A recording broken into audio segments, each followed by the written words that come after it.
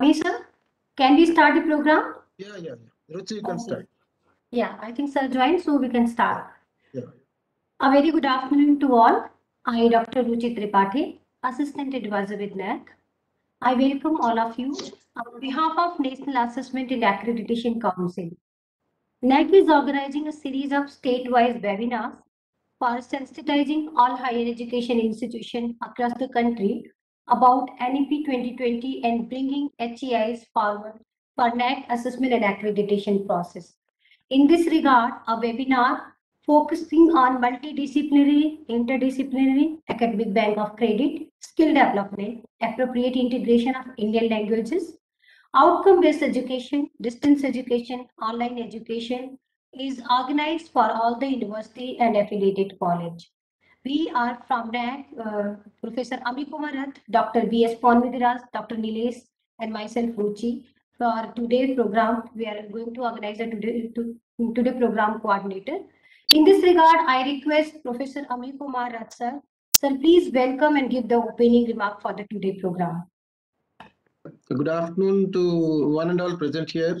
This program is basically on, implementation of NEP in different states. That's very important because NEP document is ready. There are a lot of awareness program has been conducted. Sensitizing this National Education Policy 2020. Even the Academic Bank of Credit also has been announced by our Prime Minister Narendra Modi ji.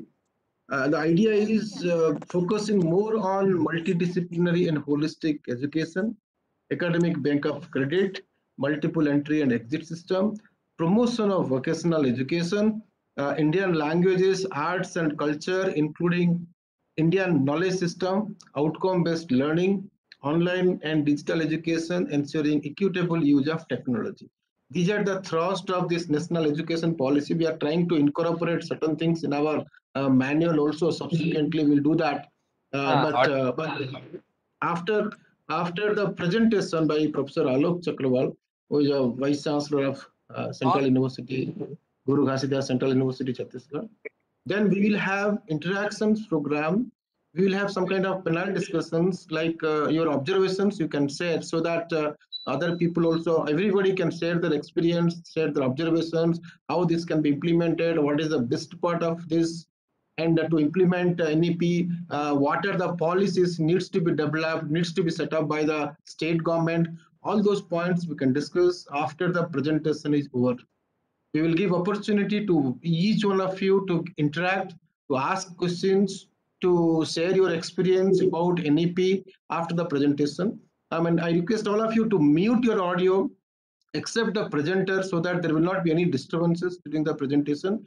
After the presentation is over, then you can interact, give your suggestions, give your observations, and you can write in the chat box. If you want to say anything, you can write in the chat box so that I'll call each one of you sequentially in the chat box, and all of you can give your observations. Over to Ruchi. Thank you so much, sir, for your opening remarks. Now we have today's speaker, Dr. Professor Alok Chakrawal, sir. Let us introduce about the Chakrawal, sir.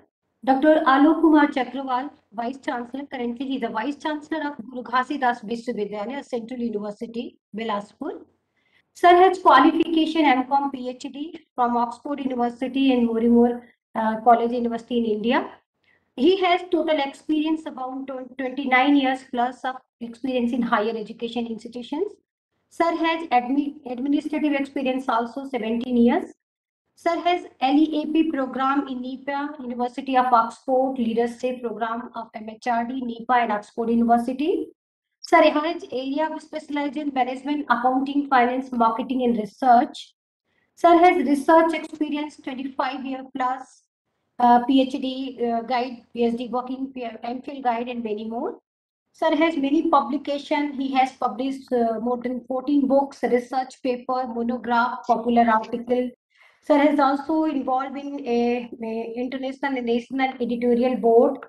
Sir has also achievement in very gold medalist, more than 3 gold medal graduation and post graduation in 8 national and international awards. Sir is also the part of peer team member in National Assessment and Accreditation Council and KCG. Sir has also life member in Indian Accounting Association and Indian Commerce Association.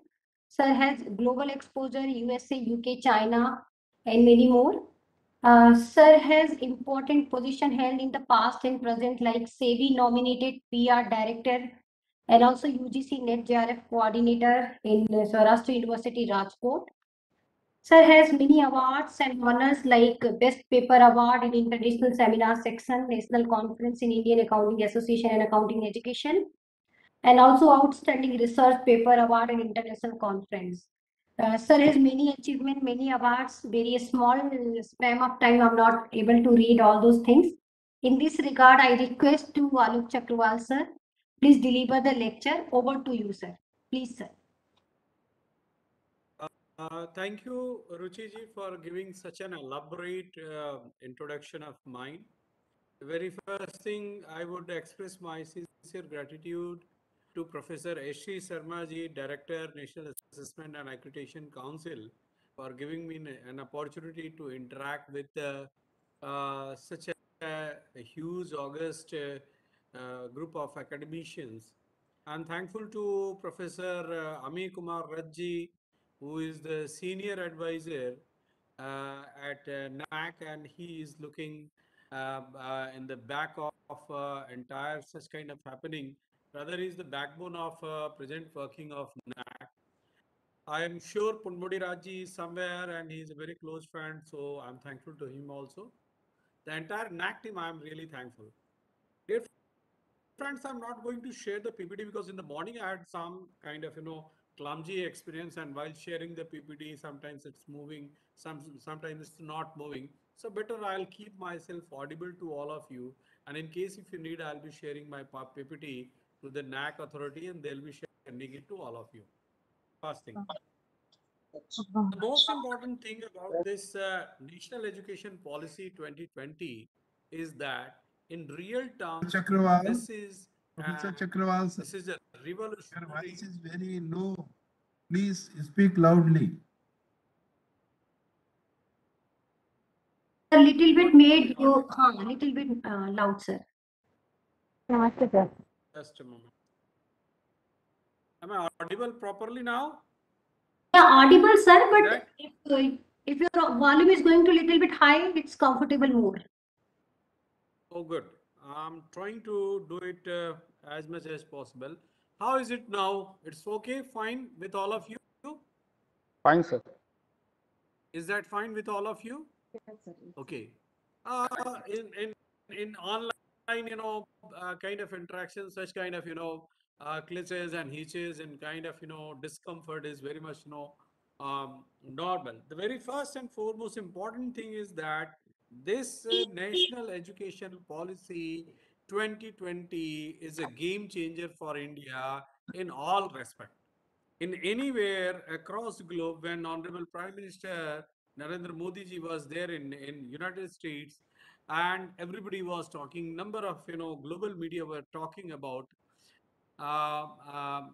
this National Education Policy 2020. Now, scope of today's discussion is I'll be talking about multidisciplinary and interdisciplinary education, academic bank of credit, skill development, integration of Indian languages, outcome-based education, and distance education and online education, whether you can, rather you can call it ODL. And the very first thing is that, so in the very beginning of National Education Policy 2020, it is mentioned that we are moving towards multidisciplinary education system. Here in this education policy, at many places you will see that it talks about setting up Meru universities, multidisciplinary educational and research university, which is the target of this education system, this education policy. And silos are going to be broken out, but it does not mean that we are going to be totally disciplineless. we are going totally out of the faculty, and we are not having any kind of a specialization. It's all something like, T-shaped education. Now, T-shaped education is what there in this national education policy. Now, T-shaped means there is a horizontal line and there is a vertical line. Now, vertical dimension that explains the specialization you are intending to. You are going in some direction where you'll be having some specialization of pure science, applied science, commerce, engineering, arts, or something like that. But at the same time, there is a horizontal line. Now, horizontal line talks about, you are crossing your specialization. Maybe you are a student of science, but you are thinking of going and having music or performing art, or fine arts for your, completion of complete credits of, awarding certain degree. Maybe you are aspiring to go for undergraduate degree, and say, for example, you require 150 credits. So for acquiring 150 credits, you are going for multidisciplinary education and degree. So there you are having a scope, you are having a freedom to move. Now, what is the vision of this education policy in terms of higher education institutions? Now, the very clear vision is that providing access, equity, quality of education. Now, access to everyone. So we keep on talking about inclusion, inclusion, inclusion. Now, this education policy talks in real sense about the inclusion of the last man. So everybody is having the access, whether he is living in village or urban or semi-urban or very distant remote place, they all are having access to the higher education. Equity means the quality of education will not be differently provided to poor and rich people. They all are having equal access, and the quality of education will be really of very high level. Now, improving teaching learning system with the technology. Now, COVID itself, of course, the new education, national education policy draft was placed before the masses in 2019 itself, but it was finalized in July 2020. But this pandemic or COVID-19 has taught us how to live with the technology, how to go in the blended learning mode, or how to be virtual. So here, this higher education system, I mean, this education policy talks about how to blend with the technology in higher learning. So here, teaching and learning process will be blended with the technology, where you are going to use and have a complete infrastructure of what you call in information and technology and communication system. And it is attributed to the knowledge creation. We are not going to be only cognitive about certain things what we have been learning from the past. Though those are the knowledge, are the bunch of knowledge which has already been created in the past. This education policy talks about creating some new knowledge for the future generation and even for the present generation. So we have to do brainstorming, we have to create something, and we don't have to rely upon very old rotten kind of system. We have to have something new. Innovation ecosystem is the prime focus of this education policy. We have not to rely upon other countries for doing innovations. We are going to have an ecosystem, have an environment, have a supportive and conducive environment where we are posed to, where we are supposed to, where we are, determined and destined to do innovations for the betterment of the economy and the education system and the overall society at large of the country called India. Capacity building and competencies are also in the focus of this policy, and research outcomes. That's most important thing. Most, I mean, what has been happening with the researches, what we had been doing in the past, those resources were, put in the stack, and hardly they were used after, completion of, PhD degree or MPhil degree, or even, sometimes you are doing some project based, researches. I don't know how far we are really utilizing the outcomes of those researches. But here, this education policy talks about something. You do the researches which are useful for the society, and they have not to be in the shelves of the library or in the shelves of the researcher. Here, these are the things. So these are the vision of national education policy.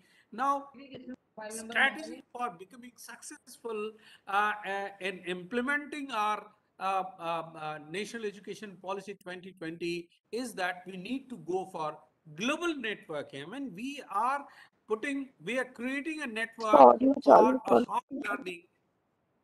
Am I audible? Some of voices is coming. Is that fine with me? Yes, sir, you are audible. I Sir, request you you are very much participants. audible. uh, I request you other participants, please unmute yourself. Please mute yourself. Sir, please carry on. thank you, Ruchi ji. I I will need your prompting after every 5 minutes that things are going well. Otherwise, it will be a kind of very monotonous exercise for me.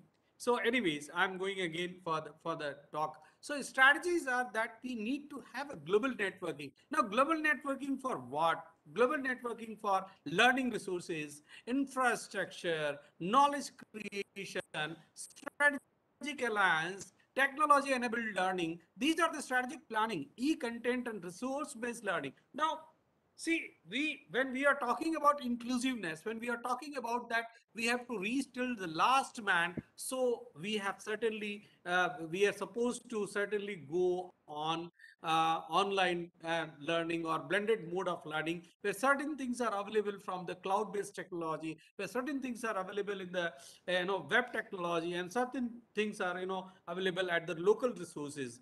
And we need to do a research collaboration for the better research outcomes and for effective research outcomes and for effective research propagation. So demand driven program, now this is very important thing. I'm using this word again, demand driven programs oblique courses. Now, these are the things which are the very core features of this policy, NEP 2020. Now, you cannot force a student that we are offering this program and you have to take admission. No. A student is having, I mean, this I'll coming little bit later on academic bank of credit. Now, this education policy provides the opportunity to a student that if a student is willing to have degree from multiple institution, he can have a degree from say dozens of institutions. Means of course degree will be from one institute, but he can pursue the courses from X institute, Y institute. Say, for example, a student is intended to have some courses on footwear technology. Now, footwear technology courses are offered by some institute which is run by the government of India in Chandigarh. At the same time, he wants to earn some courses from IIM Calcutta or IIM Kozhikode. At the same time, he is willing to have some courses from IIT Bombay or Roorkee. At the same time, he is willing to have some courses from Delhi University or Osmania University or some other Jamia Millia Islami. So a student is having the option or the kind of opportunity to earn courses from different institutes and then further integrate them all in a one degree kind of thing, and there will be a degree awarding institution. If somebody is getting some confusion out of my lecture, you please keep it noted on your pen and pad, and by the end of this discussion I'll be clarifying everything. So see, the options to the students, like you have 50,000 odd number of colleges across the country, you have 1,000 number of universities across the countries, and it is proposed that every district level at least one university will be open in the format of Meru. So you can imagine down the line, coming down the line 10 years or 5 years, how many good universities will be coming to the system, and a student will be having better prospect and opportunities to opt for the courses and programs. So here, what is in demand? We are not going to. There is a connect of degree and industry. There is a connect of industry and academia interface that I'll be talking a bit later on. But here, the first thing is that you will be offering those programs and courses which are in demand. This is the key feature of this national education policy, and this is the strategy of this. Now, active industry and academy interface. Now, since I have my own experiences from the corporate sector, because since I have worked for a pretty long time in the corporate sector, so I used to meet people at FICCI platform, at the Chamber of Commerce, at different, national and international meets of corporate bodies. They used to tell me, Dr. Chakrawal, you are coming from the academic background, and our problem is that we are not getting employable graduates. The graduates are not having employability skills and qualities. So why they were not having employability skills and qualities? Because they were not taught what was demanded by the industry, or what is demanded by the industry is not in our curricula and syllabi. So that was a problem. And we see most of the time, I mean, the reality is that whosoever is listening to me, you all know what is the fact. We say that we are putting some people from the industry on the board of studies, on academic council or something like that. I tell you, very few institutes are honest in nominating or co-opting people from industry or the practical field. So we are hardly taking benefits of the people who are running the industry. So we need people. We are see. I can give you one example. Aditya Birla, a person who has given huge economic support to Thailand. Why can't we take benefit of such kind of people here in India? Why I'm taking Aditya Birla? Because he has done it. This group, Aditya Birla group, Kumar Mangalam Birla is we can talk about him. So here that there has to be an academia and active interface with the industry and technology incubation. So we need to have the this orientation of technology incubation, and that is again further strategy. Ah, now the imperative of this NEP is that skill and knowledge will go side by side. Knowledge and skill you cannot divide. Now, we have to uh, bridge the gap of education and employment. So, if a person is educated, he is destined to have employment in the respective field. We are not going to offer any kind of degree which is not going to fetch any kind of economic emolument and benefit to the candidate. See, on probably page number 8, it is very clearly mentioned in the NEP 2020 that the motive and objective of this education policy is to produce well-rounded graduates. Now, what is the meaning of well-rounded graduate? Now, well-rounded graduate is the person after graduating from an institution, a college or the university, a graduate is capable of leading his financial and social life successfully. He is capable of becoming a very responsible citizen of the society. What was the situation in olden system that after completing graduation, automatically a student will go for post graduation, then will go for MPhil degree, then will go for some PGDBM or PGDC or some kind of diploma program, then will go for PhD. By the time the student is either of 35 or 40 years age, and there is a lot of frustration and there is no employment at all, and that creates a lot of trouble in the society. So we are targeting the gap of employment. We need quality employment citizenship and develop key behavioral skills. Now, see, we are training you. See, when we are training you, when we are giving you education, you should have interpersonal behavioral skills and effectively applying the concepts. Whatever you have learned, you need to apply in the society. It should not be a kind of a stack and kind of outdated things for all of us, and imbibe higher level of understanding. That is the imperative of this NEP 2020. And learning approach has to be developed, and innovation and creativity, that's the core of it, and excellence, that is what we are looking, and talent transformation.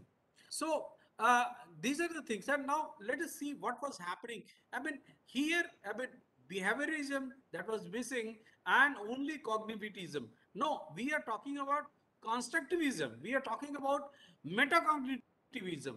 And this education policy is learner centric, but not the teacher centric. It is not like that what we are willing to teach, we will teach. We have to look at what is the student aspiration, what is the ultimate demand of the student, and accordingly we have to plan out. We have to satiate the hunger of a student. Say if a student is very much oriented and very much having motivated for theological learning, so we need to have a program on theological schools and the kind of religious learning and all that. It's all depending, and everything is in demand. You cannot say there are good number of temples across the country and the world. You can go for the temple management courses. Why don't we offer that? So we have to create programs according to the thirst and hunger and motivation and desire of the students. And here this education policy talks about cooperative learning, but not the individual learning. Earlier, we were more concentrating on individual learning. It's talking about collaborative and participatory learning. So, discovery of learning is the most important aspect of this, and non-linear approach. We are not moving in same direction. Sometimes moving left, sometimes we are moving in right direction. So, what ultimately is happening? और सभी Is that we are photo copy दिए हैं ना document में हाँ आप fine, Shoda ji. I request all of you, please. uh, Raj Saab, is it going well? Fine with at your end? Yeah, yeah, Okay. fine. Please go ahead.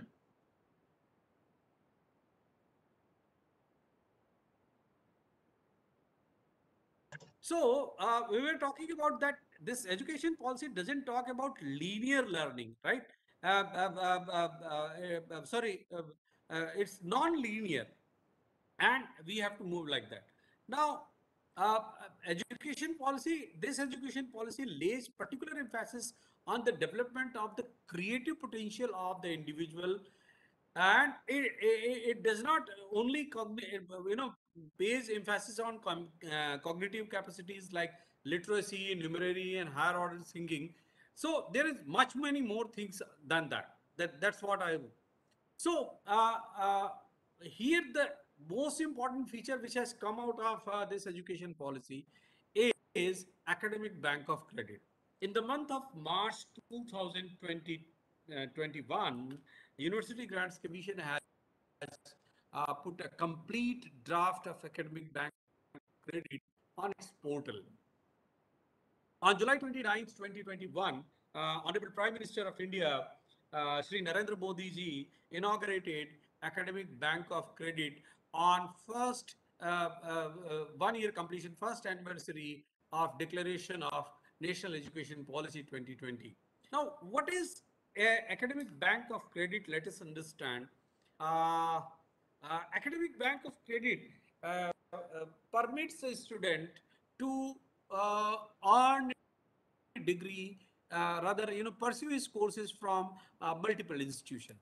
The Academic Bank of Credit will allow participation of institution in this new concept of, teaching learning.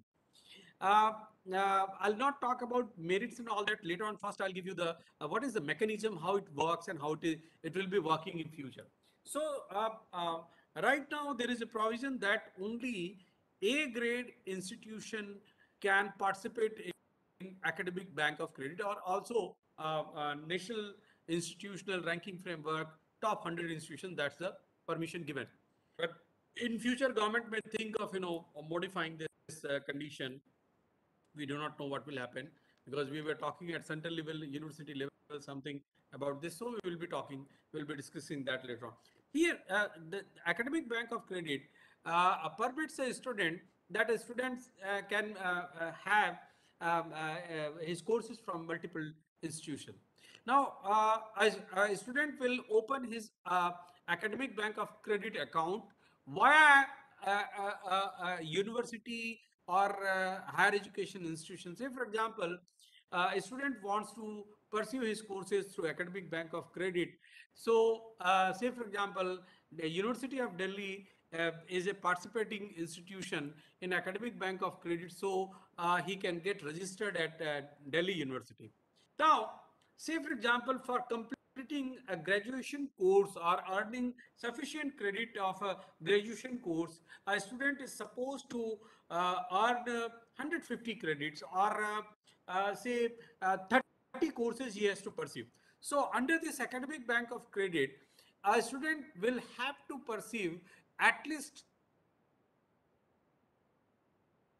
30 from the host institution where he is getting registered himself for getting degree awarded, say for example University of Delhi.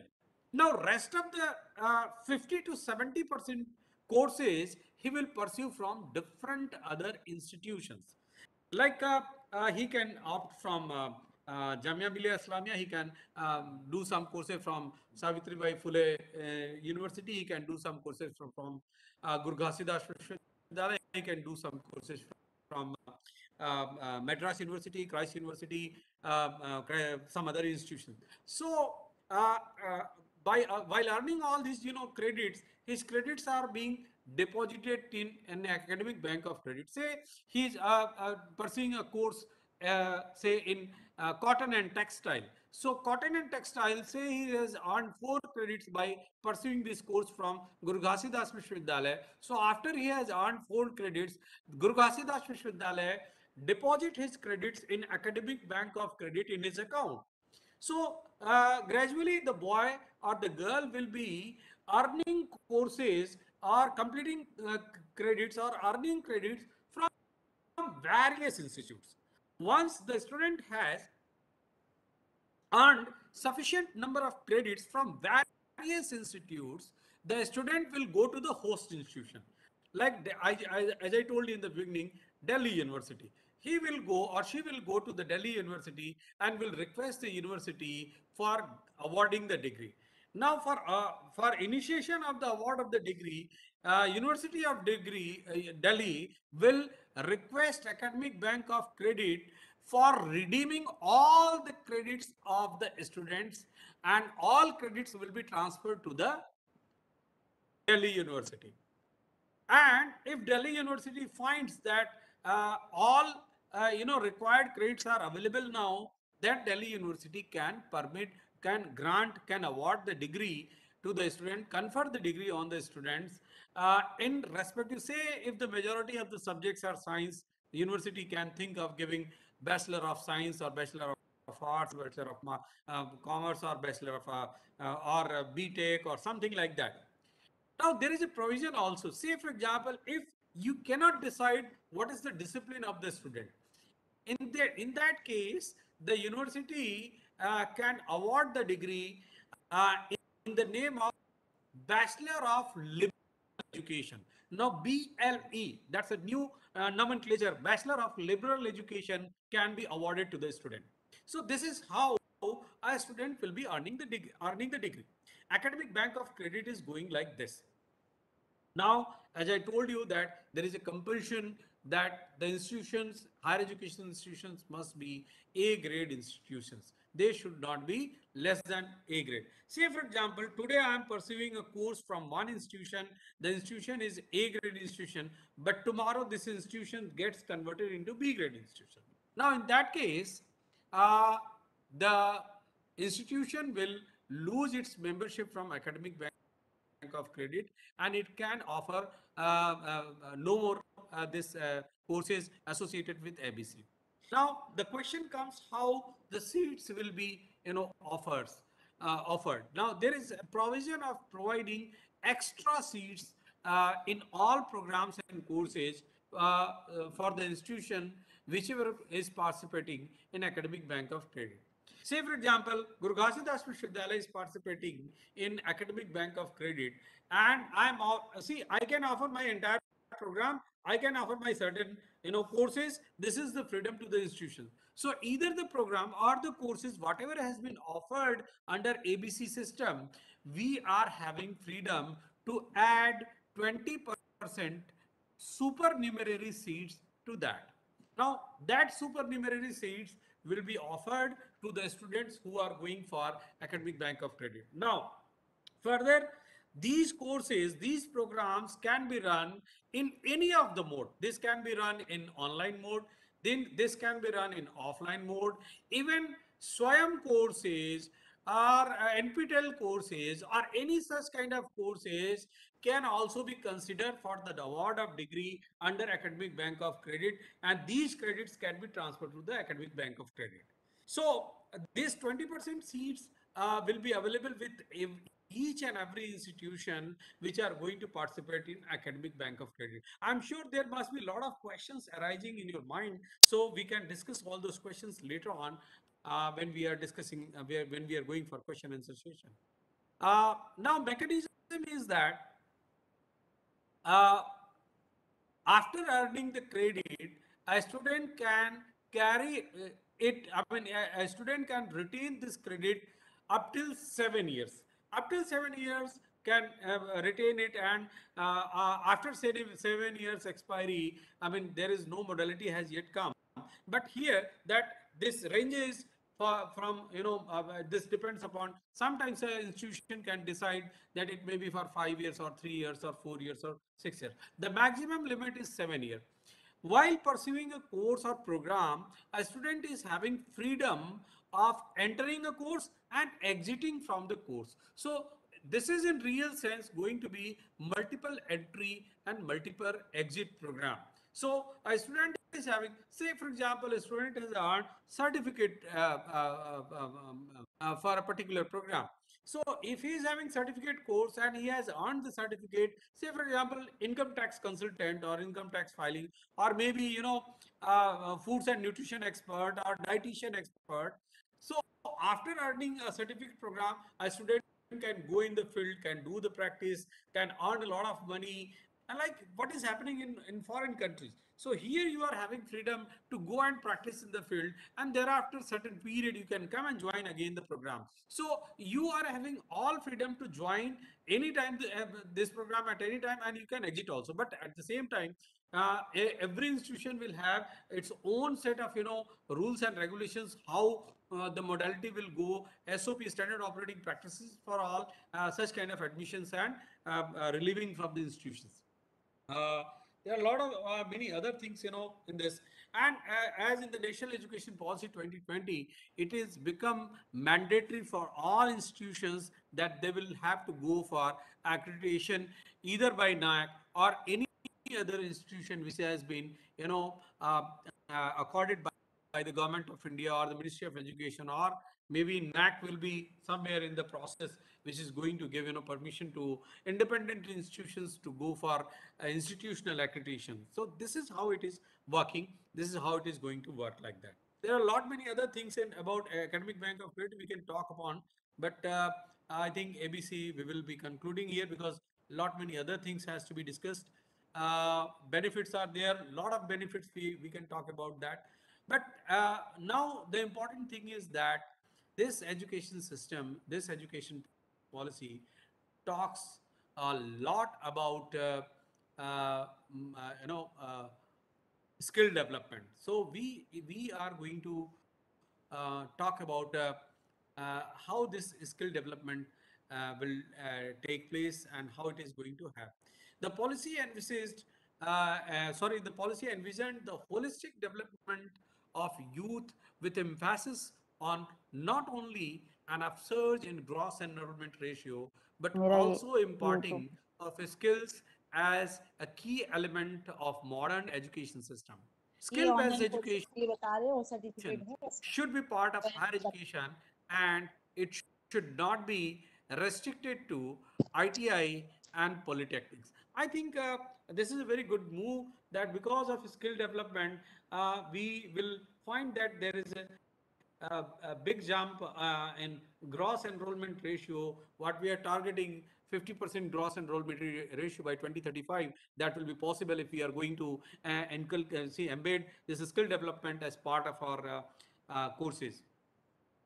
Uh, Teaching should include more practical oblique research based training, that is 50% theory and 50% practical.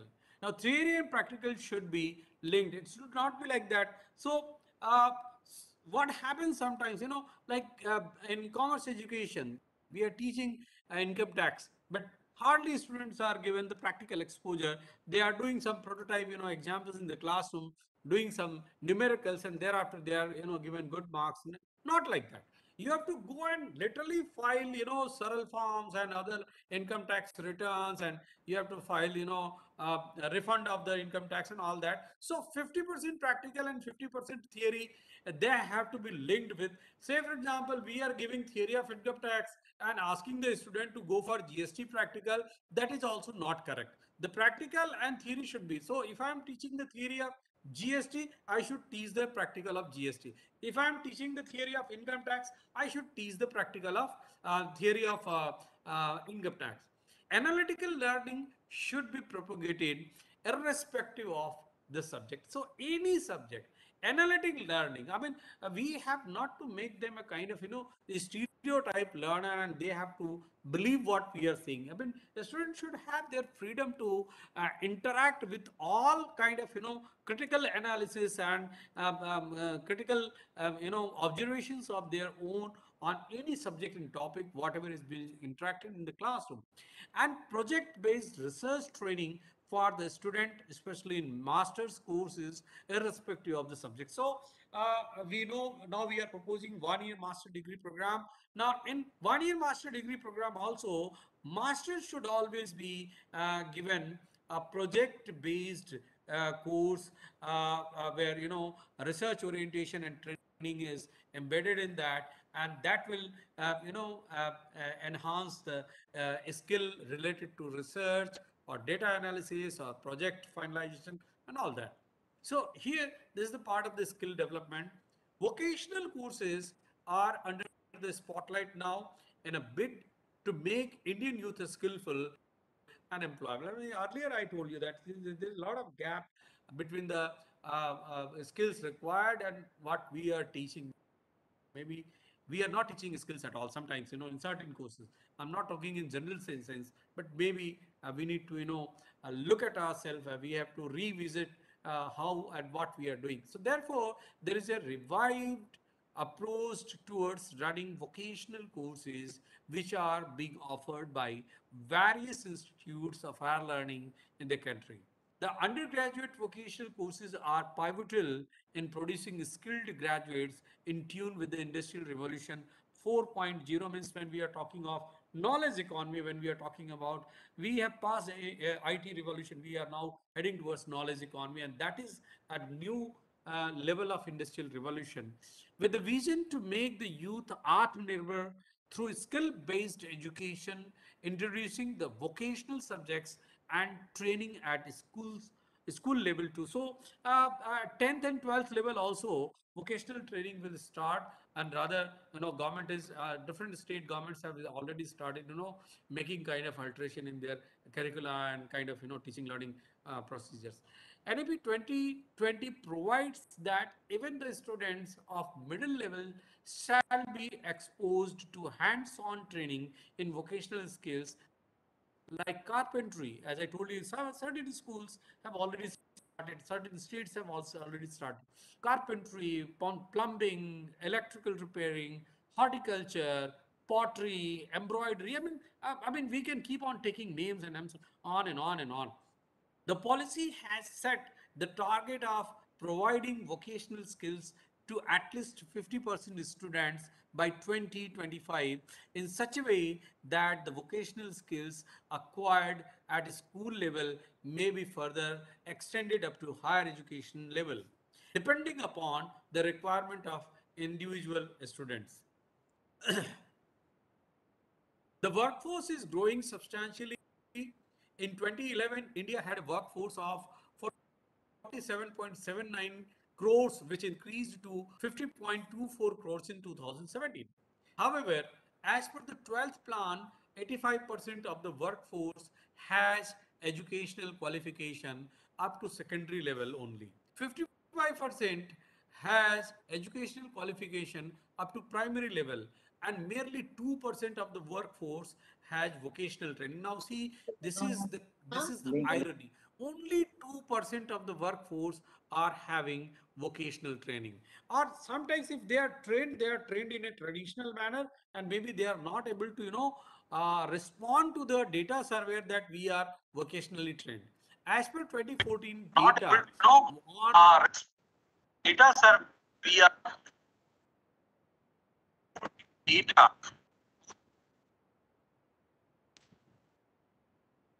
is there any observation from the participants, sir? Well, is there any Ruchi ji, observation from the part well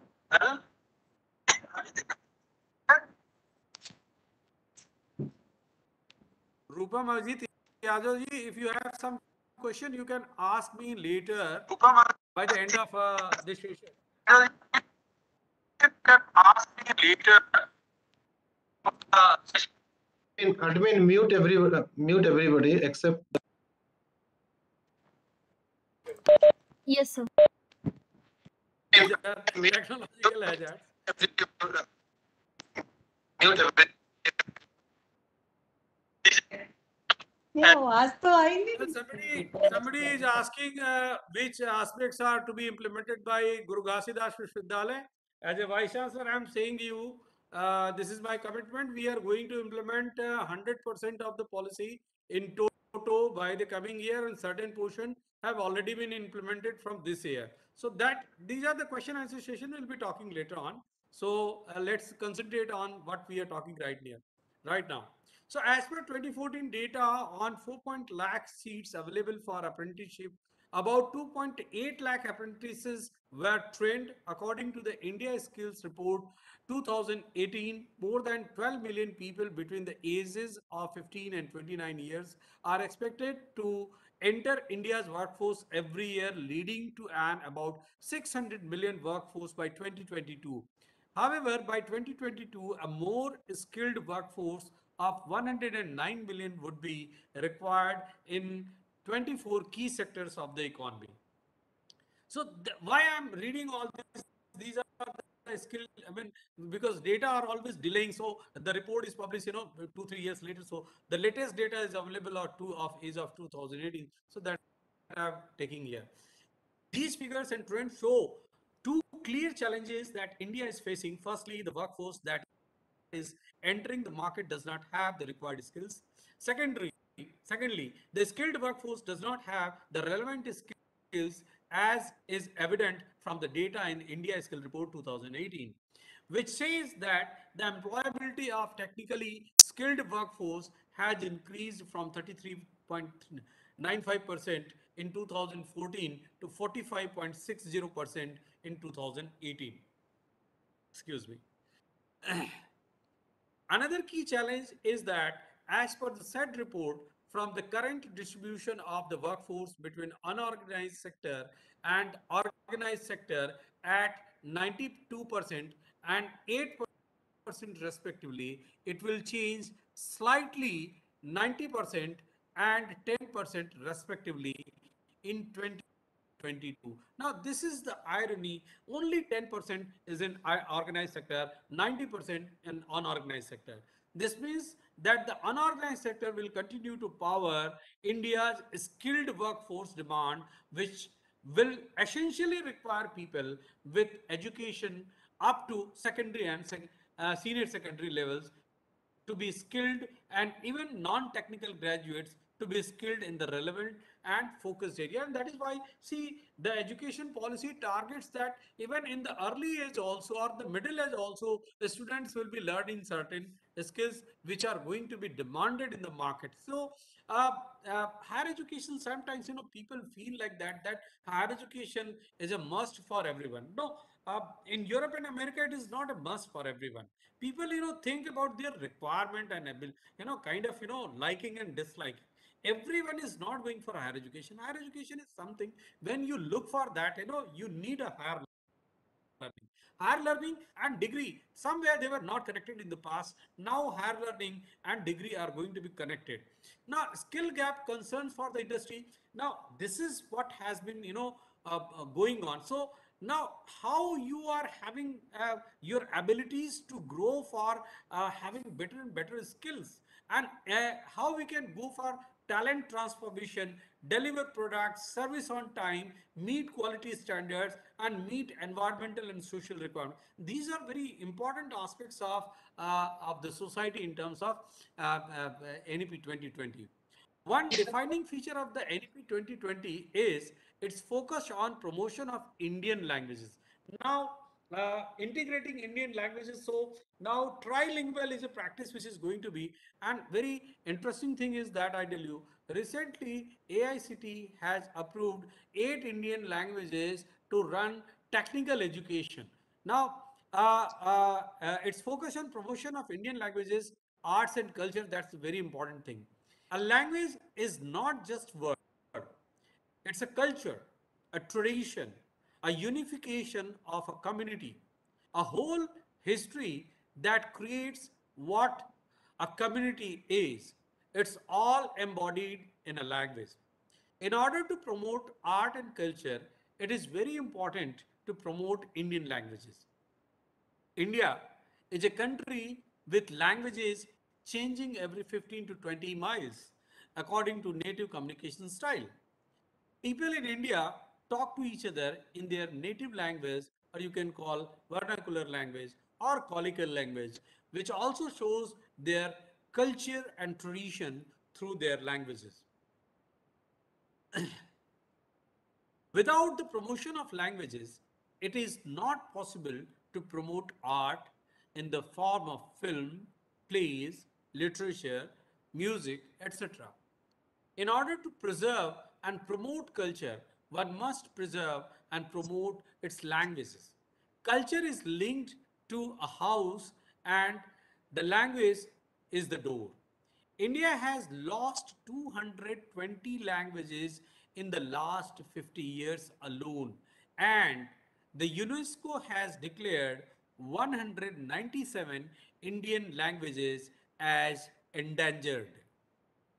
So see the seriousness that we have already lost 200 plus languages, and 197 or close to 200 are about to die.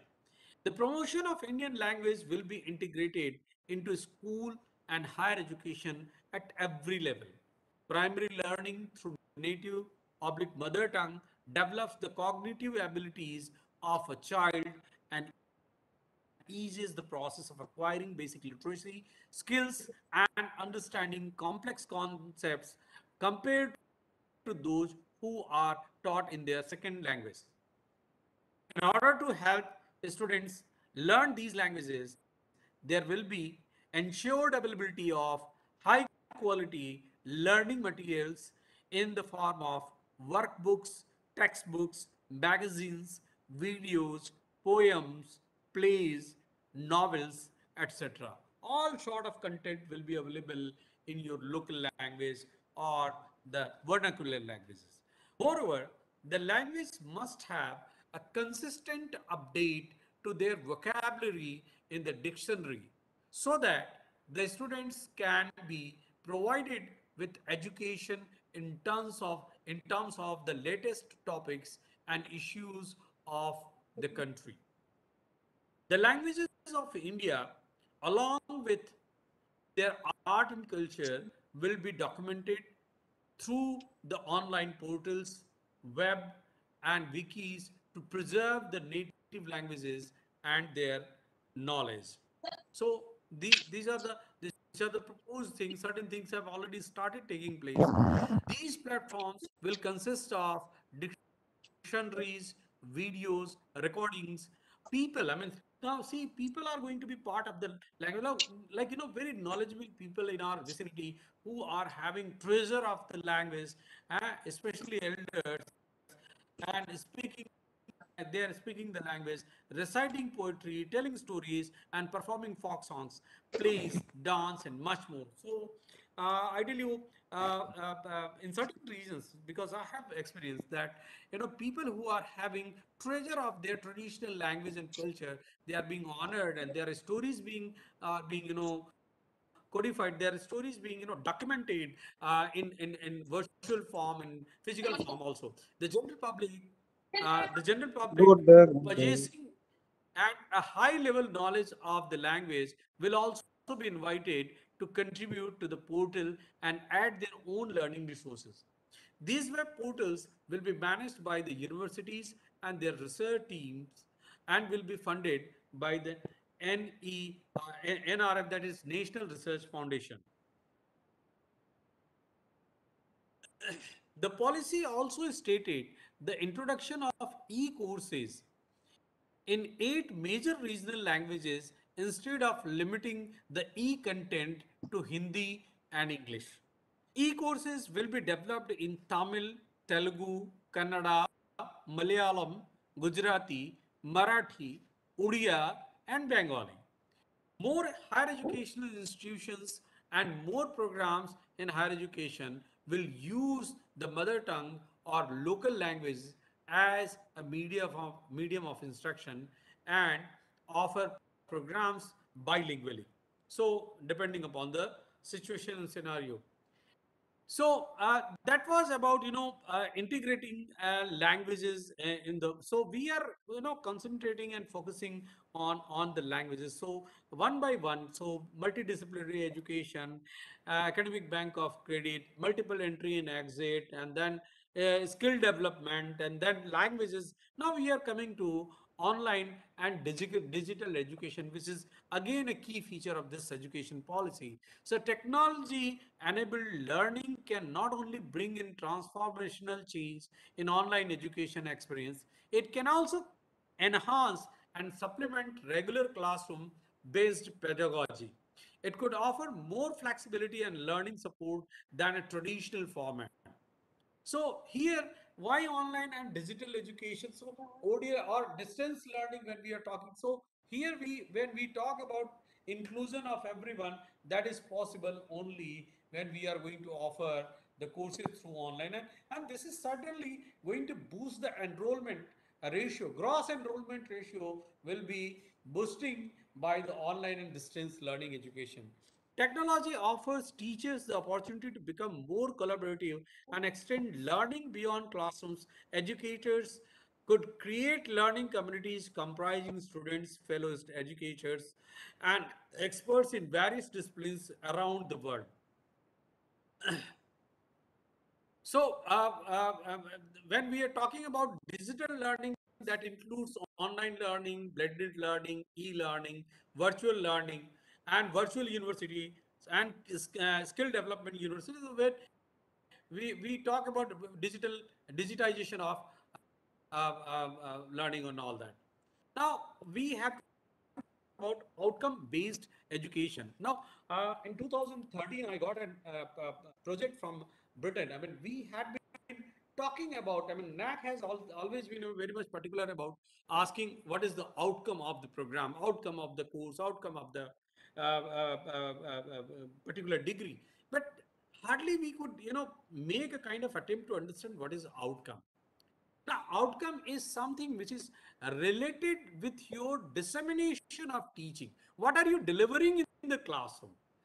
Say, for example, a boy is pursuing uh, uh, uh, uh, a course of Spanish guitar. So, say after 6 months of a course of Spanish guitar, he should be able to play the guitar.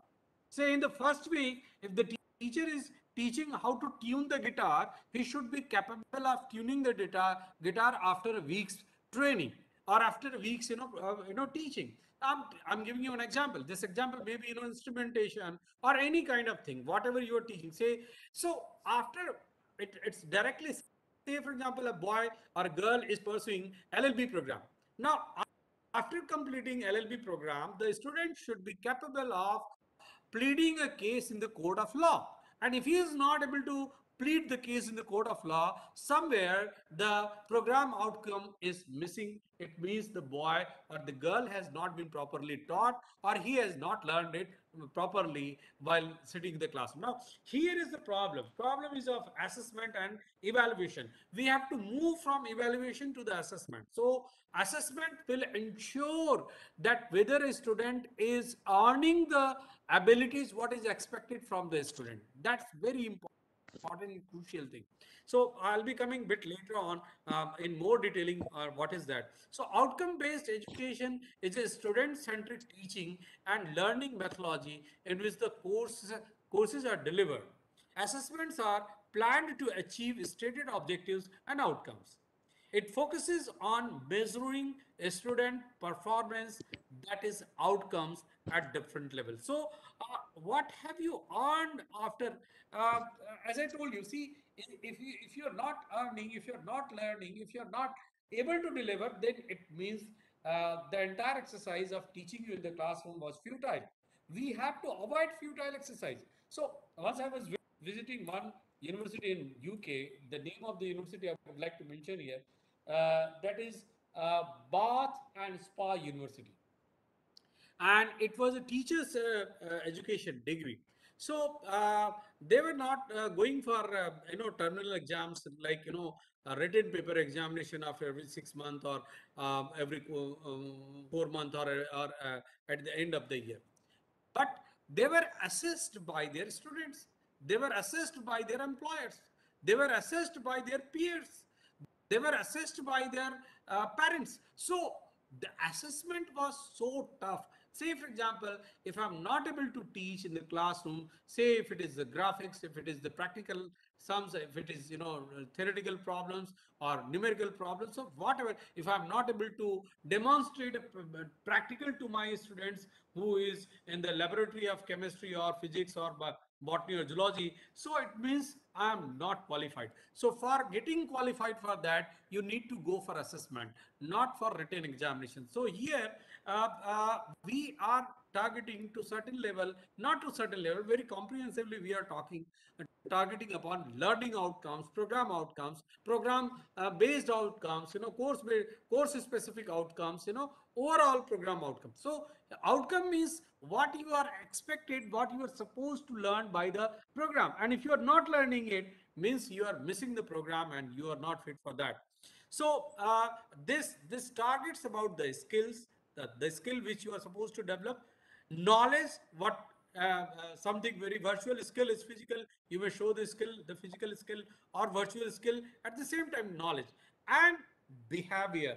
Degree does not mean you have to become arrogant. So your interpersonal behavior, your interpersonal skill, how you're dealing with your peers, how you're dealing with the society, how you're dealing with your clients and your customer, your your subjects, those people where you are going to work upon, how is your behavior. So that is directly related with the learning outcome.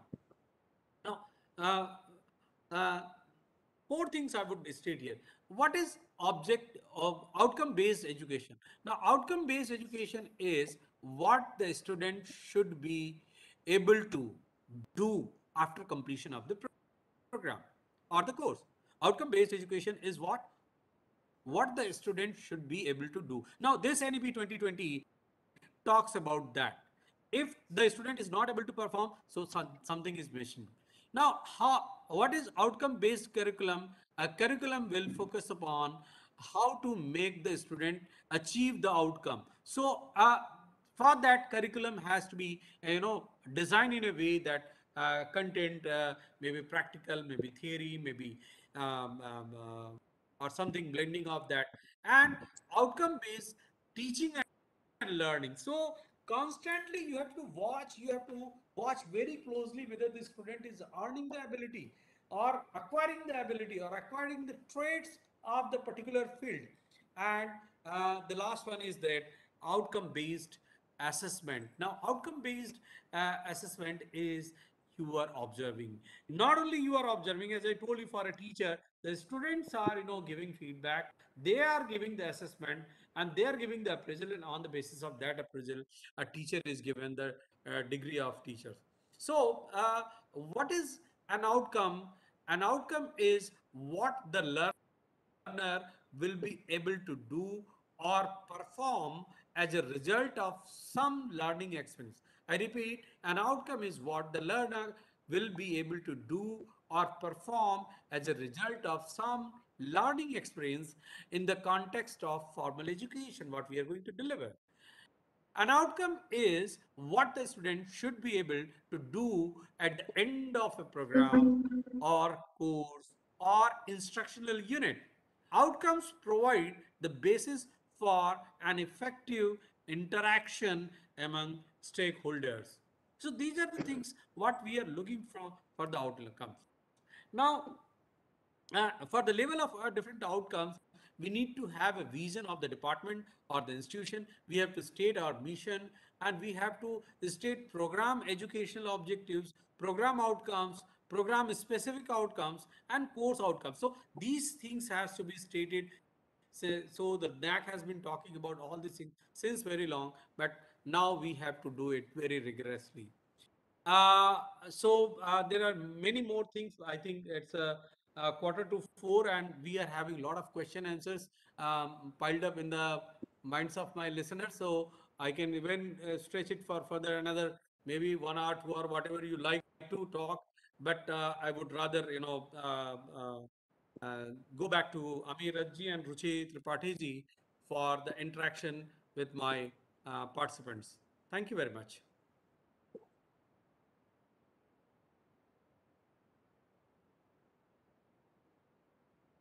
Ruchi ji, are you there? Yes, yes, yes. There are some questions I could see in the chat.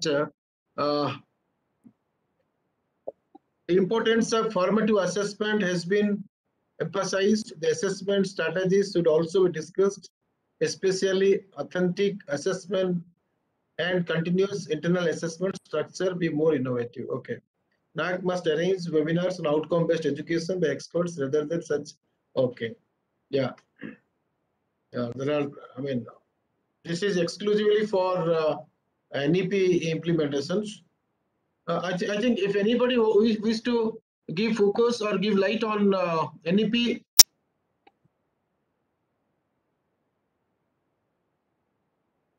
if anybody wants to say anything, your observations regards to NEP. Yes, sir, one question I want to ask regarding this. Yeah, please go ahead.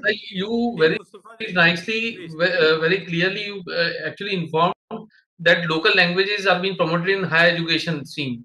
So, any timeline has been set, sir, for this to have the local language? Because Chhattisgarh, we have Chhattisgarhi. All states have different local languages. So, what is the timeline set for this? Because that is a big thing. Because that's how our actually interstate sometimes a lot of admissions are interstates. So that will reflect on the, because local languages, if it is so, outside people will have a very big issue going in that state. So that will actually change, and it will limit to the local areas also. So any timeline set by the government for this? Mustafa ji, as of now, as per my information, so far the language is concerned, there is no timeline fixed. But it is up to the institution. They have already started implementing it. Like AICT has already granted permission to run the programs in 8 Indian languages, besides those 2, Hindi and English. Now courses are being offered in 10 total different languages in India, technical education. Now universities and states are having their own individual task forces to implement NEP 2020. So different states are having their different strategies, so they can implement it as per their own priorities. That is the answer to your question. Sir, clear. Thank you very much. Sir, namaskar. Sir, there is a question. Sir, yes, one thing I would like to clear. In National Education Policy 2020, there is a multiple exit options are there. So in the undergraduate courses for the 3 years and the 4 years are there. So after in the fourth year, the multidisciplinary aspect is mentioned there. After 1 year, it is certificate course is there, second year diploma, third year degree, and fourth year the multidisciplinary. What does the actual meaning of the multidisciplinary concept is there in the fourth year for undergraduate courses? I think I need to clarify here, sir, Shivaswaji. Ji. It's not exactly like that, right? The Yes. student has a freedom to choose from the very first year, right?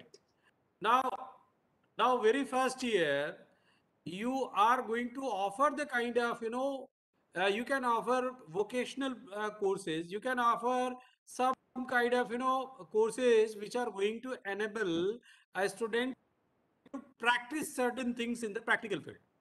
And that is why we are going to provide practical certificate program, to the student. After 2 years, the boy is given diploma degree. And after 3 years, normal undergraduate degree is given. Now, all these are multidisciplinary, I tell you. Now, what is fourth year? Now, fourth year, they may offer in honors, they may offer in multidisciplinary teachers education, they may offer it as a research degree. So there are different provisions.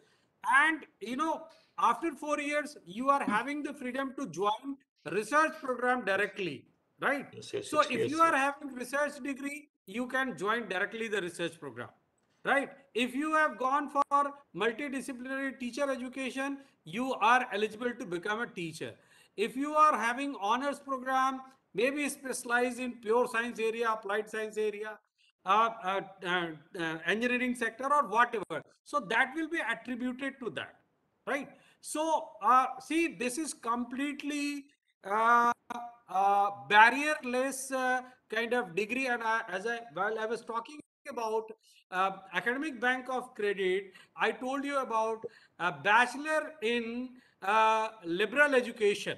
That is the degree where you cannot decide what is the nomenclature of degree. So you can offer bachelor in liberal education also.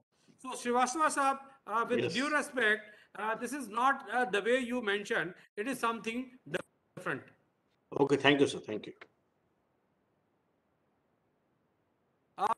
There is a comment from BK Panigrahi ji that NAAC must arrange webinars on outcome-based education by experts rather than such script-based lectures by these.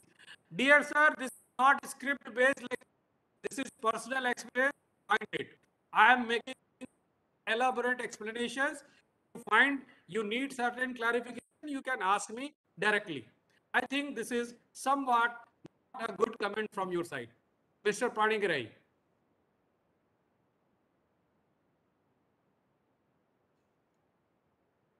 Dr. Chakraval, I have a small question. Yeah, please.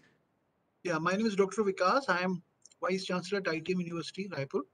Sir, my question is regarding the direction of collaboration. Like it is a very like thought process in the new education policy that there should be collaboration between universities within the country also and also outside the country. So my question is regarding a very specific point. Like, can courses also be shared? Like if a program has say 40 courses, can we share courses also, complete courses under the collaboration? Like let's say we know there is a good university, say in architecture, and we would like some of their faculty to take a particular course, complete course as a visiting faculty, maybe using the online mode because online is also allowed now. So is it permitted that we can have collaboration, a signed MOU, a good collaboration, and then inviting their faculty members to take up the complete courses, including the assessment part, sir? Dr. Vikasji, that's a very wonderful question to me. I mean, a very intelligent person can only ask such kind of question. A straight away answer from my side is yes, you can. There are modalities. We can talk about the modality, how it can be. But yes, it can be.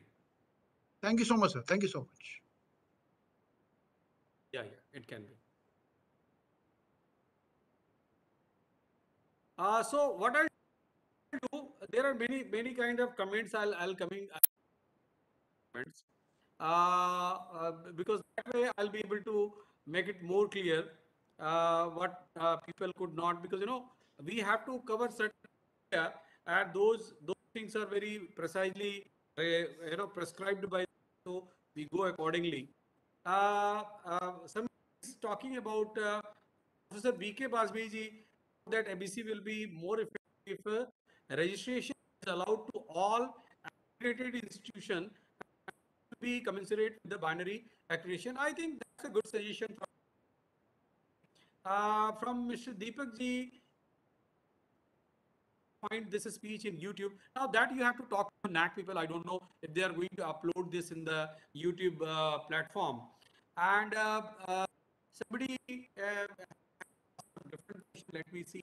So for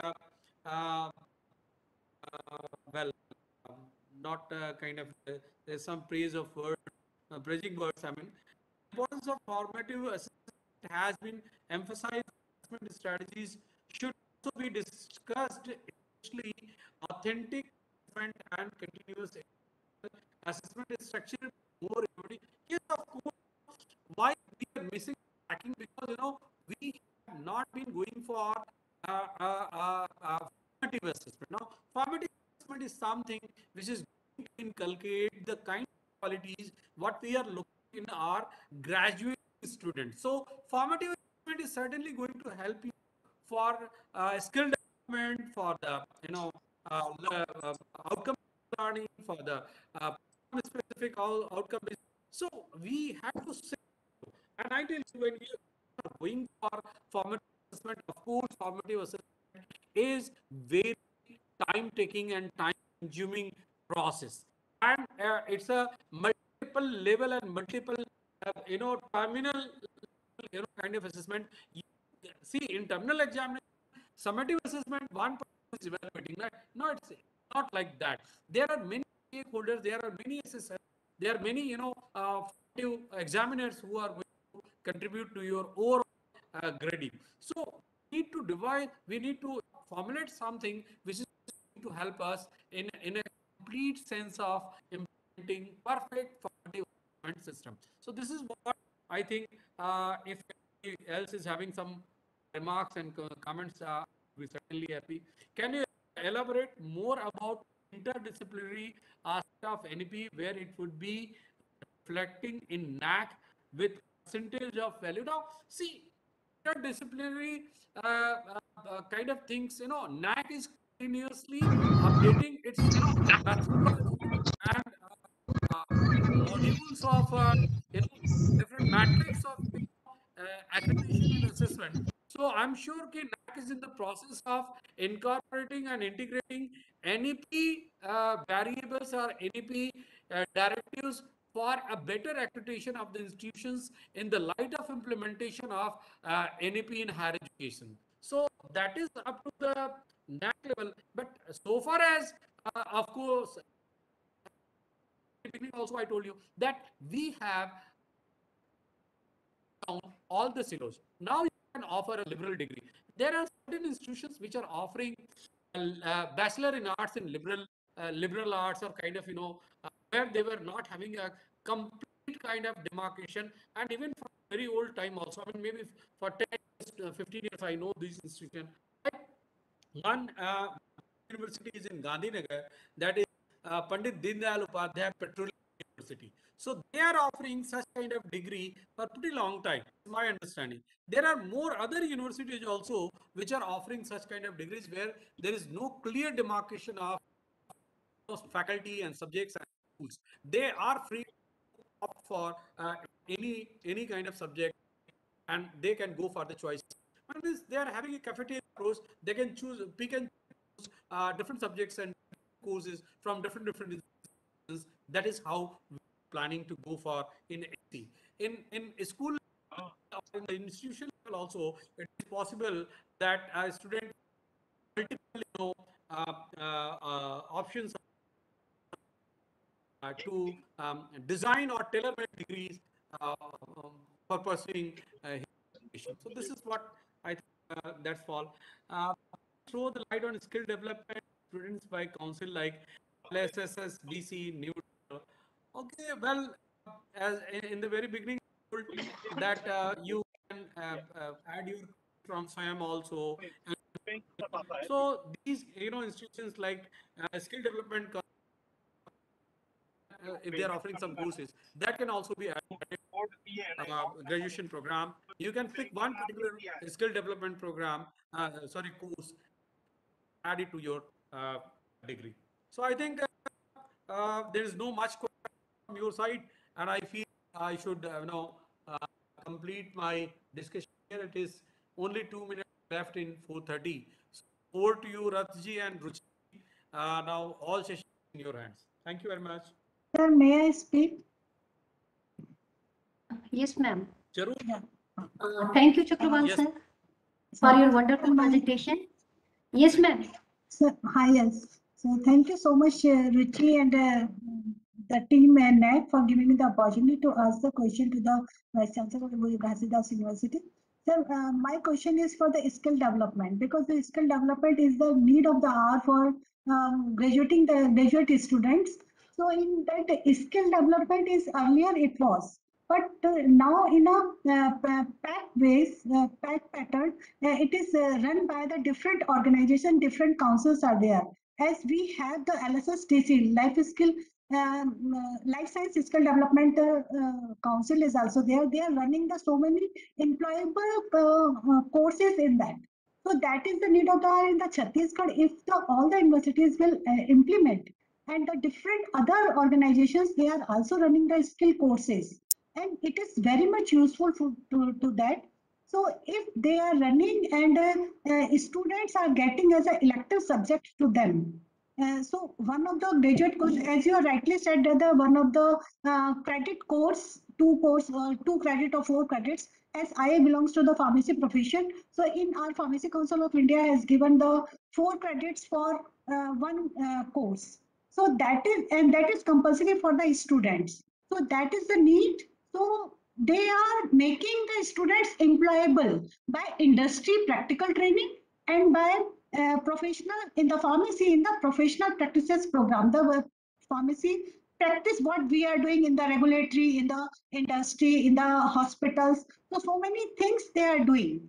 So it will be how much it is useful for our students. It is really useful, or what they will do. This council will do. Is it? If any you have experiences, then you can share to us. Now, what you are saying, that's 100% true, and I think institutions should think about in implementation of this for a complete, leverage of this policy. So then only we will be implementing it in the right fashion. So I think what you're saying, that is correct. I am agreeing to that. Please. Thank you so much. Yeah, thank you, sir.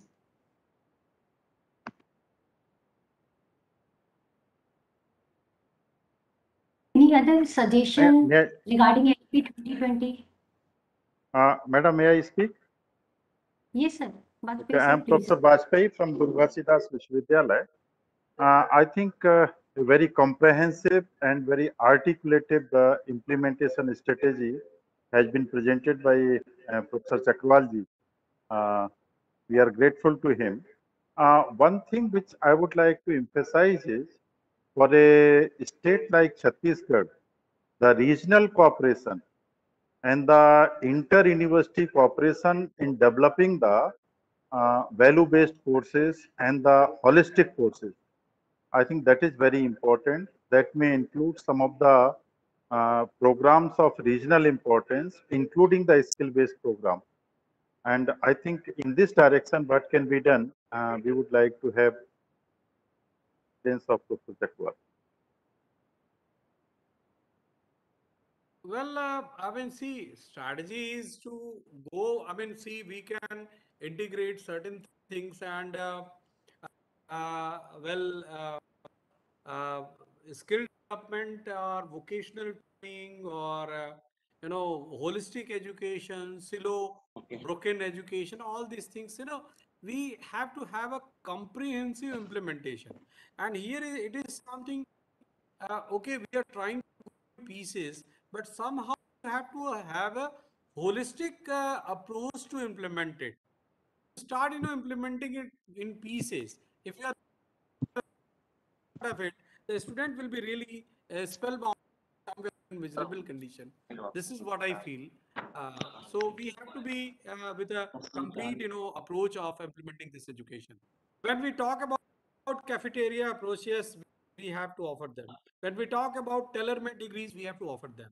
And for that, virtual infrastructure, IT infrastructure is very important, I tell you. Like Academic Bank of Credit, still we are in the process of, registering institutions, offering the programs to the students. It's a very comprehensive, a very huge work, very huge task to set up a virtual cloud-based, infrastructure to offer the degree to the students.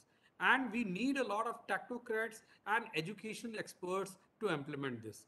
We are doing it at our level in whatever, limited, what do you call, जैसे तो आ रही थी situation. Mute कर दी अभी नहीं आ रही शायद मेरे इसमें तो अब जा भी रहा है वो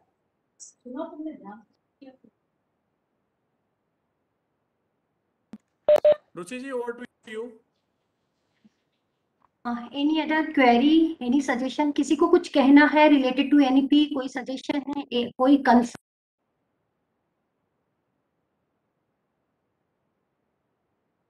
Hello. I think one question I've got. Let me clarify that. Mr. Vinod, to everyone, that's a question or something like that, observation. I would like to make a comment upon that.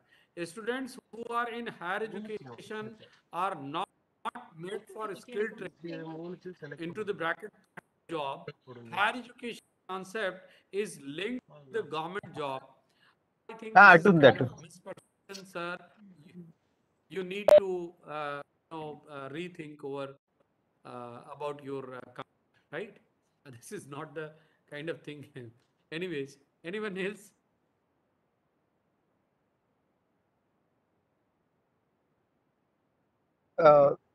May I ask a question, Professor Chakrawal? Yeah, please, why not? Sir, it's always a pleasure to hear to you. And I want to ask that any of university in India, they have successfully implemented NEP 2020 till date. Do we have some examples or role models like that? Well, we are having documents about successful implementation. We have received some documents from some universities. I would not like to mention their name, but practically it's not possible to implement it so fast, right? Like national curriculum framework is still working upon it, right? You have to, um, learning outcomes and curriculum framework. So there are certain things which needs time, and this is a very gigantic work. This is a very huge task. So you have to implement it with all considered opinion and thinking. You have to put a lot of mind-boggling exercise, and then you have to. There are certain institutions which are saying that they have implemented, but quoting and citing them without having personal experience would not be wise kind of response. I abstain myself from giving any kind of such kind of references. Right. Yes. Thank you, sir. Thank you. Sir, Namaskar, sir. I have a question. Can I ask you, sir? Yeah, please. I'm extremely thankful that we got very good information from you through your knowledge sharing. And one thing is that can we do one thing? I have a simple suggestion. Can we select something out of the NEP, and in different universities, some people will take it as one point and work on that, and will collaborate all universities on this respect. Suppose a particular theme we are considering, and a particular person is taking that charge and will link to the different universities of India. And there will be a collaboration for a particular point. focused point. Suppose you are. That's a very wonderful idea. Why? That's Why a good you idea, Nirmalji. I think. You have told we have eliminated so much languages. We are Delhi. We are talking English. We are ignoring our even if Hindi also, because all the deliberations are in English. So we are marginalizing. Even if Hindi also. नहीं मैं तो हिंदी में बोलना चाहता हूँ मगर तो वहाँ चाहिए बहुत हम भी हमारे पसंद पार्टिसिपेंट करेंगे. हिंदी नहीं जानते हो तो मेरी प्रॉब्लम आएगी ना. I Even want to if speak Hindi, no regional problem. people, Maybe many participants who are speaking Hindi. even if I am belonging to Bhubaneswar, even if somebody is taking English, it's good. If somebody is talking in Odia, doesn't know anything, that thing is going on everywhere. What is that? Yeah, is a sweet language. I understand a bit of it, but I can't speak it. So my limitation. Yes, that's a good question, Vishwaji. Thank you very much. Thank you. Anyone else?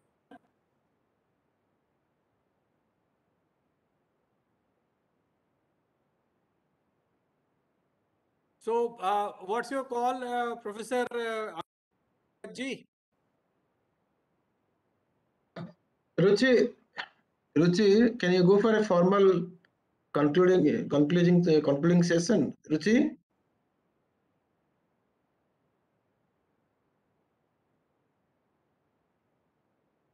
Well, I was expecting a lot of questions on academic bank of credit because that is the unit which has been successfully implemented by the government.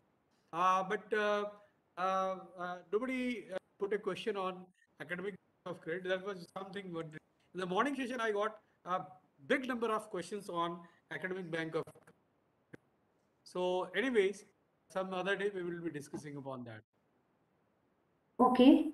I think no question, no suggestion. Ami sir? You can conclude, Ruchi. Okay. Thank you, Chakrawal sir. Thank you very much for wonderful and nice presentation and very important presentation. And thank you all participants. Nilesh sir, you are here? Dr. Nilesh? Dr. Nilesh, you are here? Okay. By the way, I am going to give a formal vote of thanks. First and foremost, I thank our director, Professor Ashish Sharma sir, for his support in organizing this event. Thank you, sir, for your guidance. You always encouraged us. Thank you very much. I also express my heartfelt thanks to Professor Chakrawal sir, Alok Kumar Chakrawal, Vice Chancellor of Ghasidas University. Thank you, sir.